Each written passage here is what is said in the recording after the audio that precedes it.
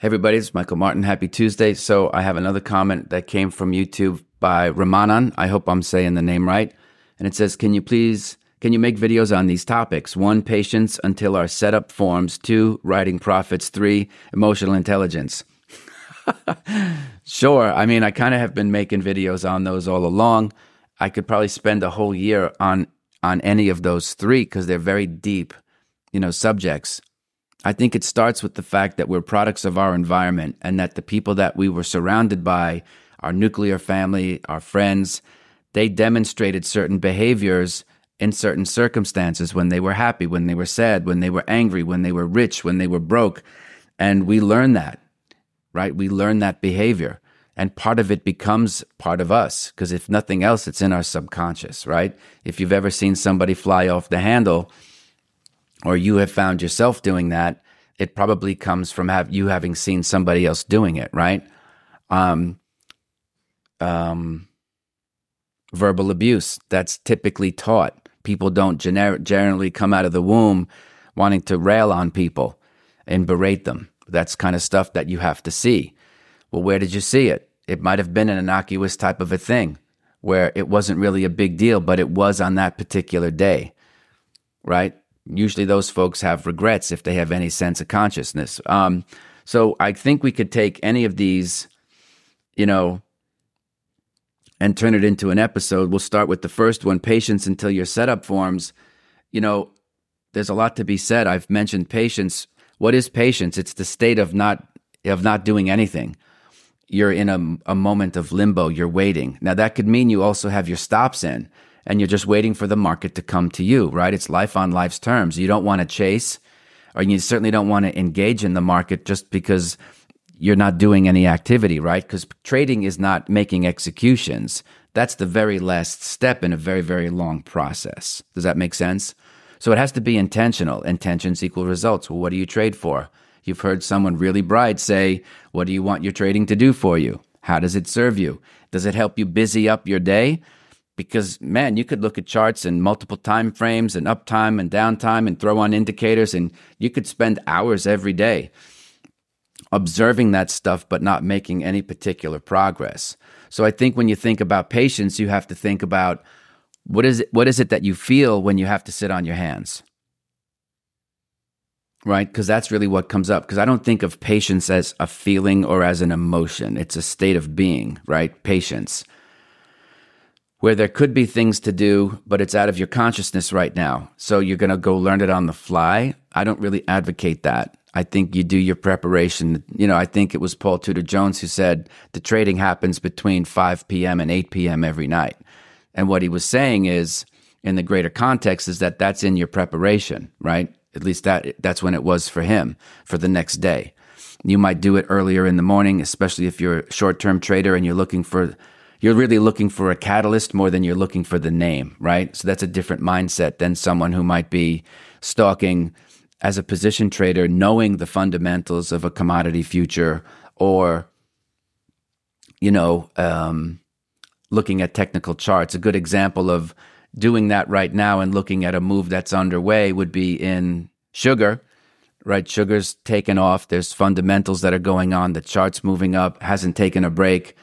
I've seen these things move. They can keep going for a long period of time before it kind of settles in and creates another stage, as stock traders would call it. So where did you have to be patient in other parts of your life?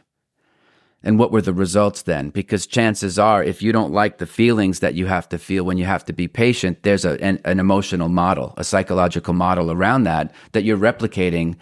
And it could infiltrate your trading. You might find it. We talked about relationships yesterday. If you're impatient, you might try to accelerate a relationship before it's had enough time to really ripen on the vine. So you can study your own behavior, which is why I say self-knowledge is more important than trading knowledge, because if you don't know who you are, it really doesn't matter what you know about trading, about anything in life.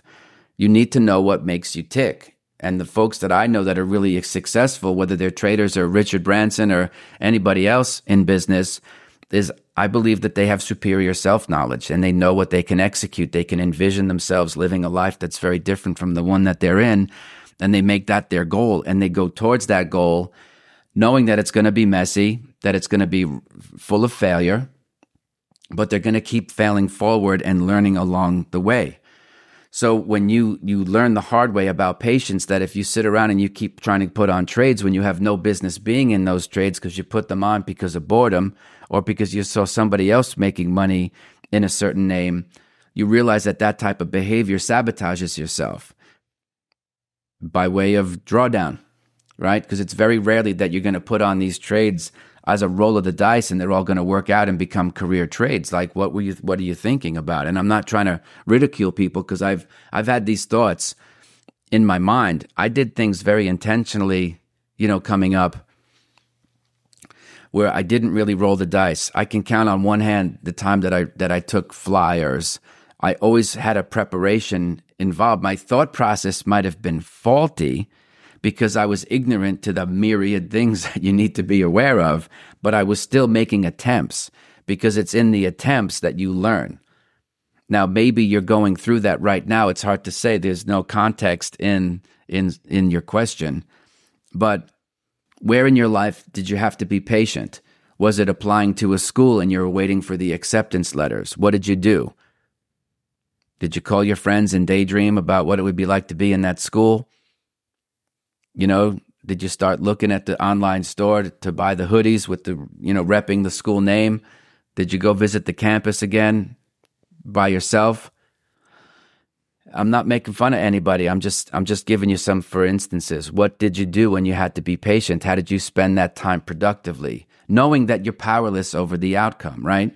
So I look at that as, patience can mean a few things now. As it's hitting me, it could be when you're not in a trade and you're waiting for a setup and it's not there, or they haven't evolved yet, or you haven't found them, right? Because now you're stacking emotions. You have to be patient, but you're also frustrated that you don't have enough names. So how do you do better research? So that feeling might motivate you to help yourself do better research so that you're better prepared. That means maybe fewer missed opportunities. Because I don't know these days what the screening process is like. I know there are tools out there. I don't typically endorse any of them, but you might find one that helps you screen your names, because that's the beginning of it all, right? Is to figure out what's going to even be on your watch list to trade the certain way that you trade. Then there's when you're in the trade, you might have to be patient. Is it moving enough for you? Or do you cauterize the winning trade because you can't take the pain of winning? Right? I have a whole thing on that, where I think there's a whole family and a universe of short-term traders that could make a lot more money if they could just learn to hold on to their positions longer, especially if they're winning. You see? So what does that feel like? Does the lack of patience cause you to unwind an otherwise good trade that you're in because it's whatever, it's hit your 3R level, or it's, 3:45 Eastern time? So try to reconcile what those feelings are trying to teach you. Because I believe sometimes the feelings that you do want to feel are on the other side of the ones that you don't want to feel. You just have to learn to get used to them and take what used to be discomfort and make it comfortable. How do you do that? Massive repetition. You just keep doing it little by little. You don't have to make gigantic, strides. Just do it little by little. But then, again, if we're all pleasure seekers, what is it that you feel when you have to be patient, and how does that serve you? You think you don't like those feelings. Why? Because I'm from the school that there's no such thing as a bad feeling. They're all good. Because they're all showing you that there's a certain stage of where you are in your life right now that doesn't conjugate with an image that you might have. And one thing I learned from Ed was knowing how to understand the difference about judgment and being a judge, right? So you can really go to school on yourself when it comes to patience, because sometimes sitting on your hands is the best trade. And that could mean two things. One, not putting on a trade impulsively, which I know a little bit about. I've acted impulsively when I was younger. And then what do you feel when you have to be patient when you're in the trade? So there's two things there.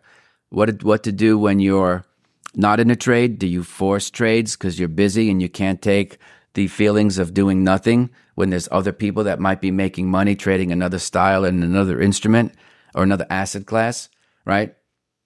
So how can you reconcile that and realize that sometimes being a pro means no activity, right? Because either the setup that you're looking for isn't there, or the exit on the trade that you're in isn't there either. So then you could study, yes, I didn't get stopped, I didn't take my profit, but I have a time stop that I'm going to put in now. So after 2 or 3 days, if I've been a trade and it hasn't worked out, I'm just going to offset the risk because clearly momentum has stalled. Now, look, I can go on and on about this stuff for hours, but to me, it's like the best thing that you can do is really study yourself, because behavior predicts where you end up in life, and it's no different for traders, you see? So look at that. And just notice there when you're engaged with something and you're looking for an outcome, but the delivery of that outcome is uncertain, right? Because trading in and of itself is probabilistic. Look at anything in your life, though. You reached out via email to somebody, or you sent someone a text, or you were going to get tickets for the new Basquiat installment downtown LA, which I've seen last week, and I would go see it. I'm going to probably see it again. When you invited somebody and they didn't get back to you. So what is it like when why didn't they get back to you? Well, maybe they're blowing me off. Maybe they're being discourteous, this and that. Maybe the email went to spam. Maybe their phone was off when the text was sent and it was never delivered, right? So you make up all these things in your brain about what it could be that's off-putting for you, and maybe what happens? You act out of emotion and snap at the person. So again, that all comes from not being willing to feel the feelings around patience, right? What happens when you have to sit on your hands? Does that emasculate you, right? Do you feel you should be doing more? Maybe your opinion of yourself is not congruent with where your ability is just yet, and that could certainly cause a lot of trouble, because you could find yourself like I was in the very beginning of my career on Wall Street. I thought that a trader was someone who could trade any asset class in any time frame. And oh, how wrong I was. And my success only came by saying, okay, I have to put some of my goals and my dreams and my aspirations on the back burner and focus on one. So I think I remember telling you that I had to first cut away foreign exchange, the interbank stuff. Then I had to stop options trading because it took up a lot of time. And there was certainly a knack to it. I had some skill in managing stocks, but I had the best results from commodity futures. And that's just the way God wanted it, basically. So I put Forex, options, equity derivatives, and stocks over here while I focused on getting good at one thing and one style. And then from there, I could grow. In the meantime, I had to deal with the feelings of like, why was I a failure at Forex? And how do I reconcile the fact that I had skill in trading stocks, which was much more popular, much more broad asset class that almost anybody could talk about, whereas commodity futures is not necessarily a household asset class, if you will, right? It's not something that you'd